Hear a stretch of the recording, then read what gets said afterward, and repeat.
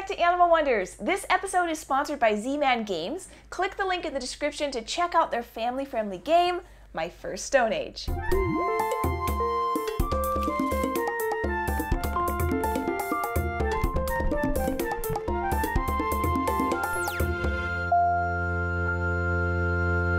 We love our animals, and one of my favorite things to do with them is to play games. The games don't have too many rules, but the most important one is that everyone has fun. We play all sorts of games, including my favorite, which is the training game. This is where I train using a clicker to teach an animal new behaviors. This is also called positive reinforcement training, but it's also a game if you do it right. This is Cayenne, and she's a Patagonian cavy who enjoys attention and treats. She's going to help me demonstrate the training game. The first rule of the training game is that it should be fun for everyone, which is why we like to use treats, praise, pets, or all of these things as long as the animal likes it. The second rule is to make sure everyone is using the same language, or rather understands what is being communicated. This is why we use hand gestures and a clicker to pinpoint the exact moment they guess the correct behavior. So I'm going to ask her to target to my hand,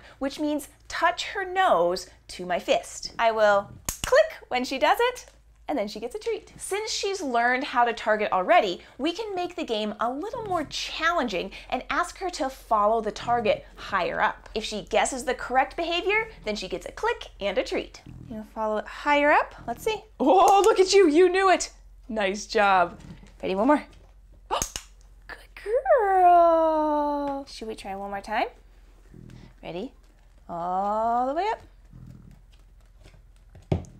Good job! From a simple target, Cayenne can learn so many new behaviors simply by continuing to play the game. The training game can be played with any animal, as long as you follow the most important rule of making it fun for everyone involved. Another game I like to play with the animals is hide and seek with treats. I hide their food in all kinds of different ways, and they have to find it and figure out how to get it. This is Mimi, the black tufted marmoset, who was previously kept as a pet and then discarded when she didn't fit their idea of a monkey as a pet. Mimi is smart and very observant, and she loves to play hide and seek. We have so many different toys and objects that we can hide her food in, on, and under. She knows the rules and is always eager to play. This time, I'm going to hide her food inside one of these little wicker balls. She has to seek out which contains the treat. I'm also going to put some pomegranate seeds into these little holes drilled into this branch. It's hard to tell there's something inside unless you really seek it out. And I'm going to hide these frozen pieces of banana under this cloth, and when she finds them, it'll be a surprise because they're not just a good treat, but they're unexpectedly cold. All right, let's see how she does.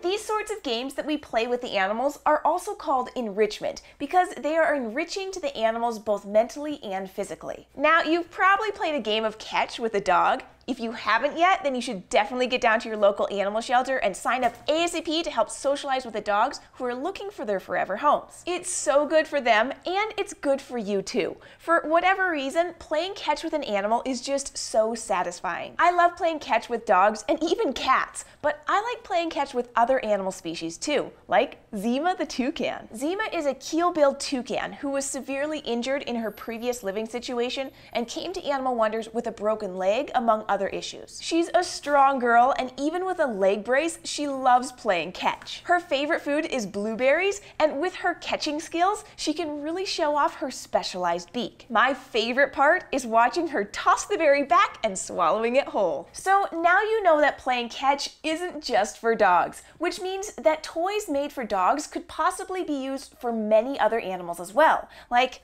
Maybe these puzzle toys. I think puzzle toys are awesome. They're a lot like playing hide and seek, but the animal knows there's something good inside, and it takes a little extra work to figure out how to get that treat out. Our foxes love them. It's a fun game for them to play, and it's fun for us to watch. I want to take a moment to give a big thank you to those who gifted these puzzle toys and the training treats to our foxes. You can see they have a lot of fun, so thank you for enriching their lives. And if you'd like to get some toys or treats for any of the animals at Animal Wonders, you can check out our Amazon wish list. The link is in the description. You can even send a note telling us who your favorite animal is and why. Games are such a great way to form a good relationship with an animal in your life. By spending more time together doing something you both enjoy, you're laying down a great foundation for a deep trust bond. I love playing games with the animals at Animal Wonders, and I also love playing games with my own little animals, meaning my family. When I go looking for new games to play with my family, it can be hard to know if a game is going to be too hard or too easy and end up being boring for the kids. Which is why I was so happy that Zeema Games gave us the opportunity to test play My First Stone Age and see how my family would like it. And I'm so happy to say that it was a success. My son is 7 years old, and I'm always looking for a game that's fun for us to enjoy together. My First Stone Age perfectly combines a simple concept with a few more in-depth strategies that only took him a few rounds to understand. Once he got into it, he didn't want to stop, and I'm looking forward to playing with him again. If you have any little humans in your life, I'd recommend introducing them to the fun of strategy board games with My First Stone Age. You can find the link to Zeema Games below, and with the holidays coming up, this is the perfect time to get something for the whole family to enjoy. Thanks for watching, and if you'd like to continue going on adventures with us and the animals every week, be sure to subscribe, and we'll see you next week.